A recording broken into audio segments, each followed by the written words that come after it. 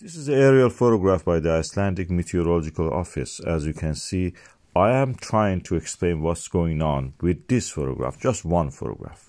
So this is the image above the Grindavik. We see the lava flow and the lava defenses. I've marked them. This is L13, L12, and L7. L13 and L12 were built after I suggested it. And these are the lava flows that we have toward the east, and these are now rubbing against the defensive wall. We had a gap, we filled it. The Grindavik, as you can see, is here. Svartsengi with the fluff of the steam there, and Blue Lagoon, which is now evacuated, is also there. There is a lava flow or lava tongue going toward that. It already has covered the part of the road, which is access road number 43. So this is the situation at the moment in this area, and I try to cover it for you, give you up to date in just less than 1 minute.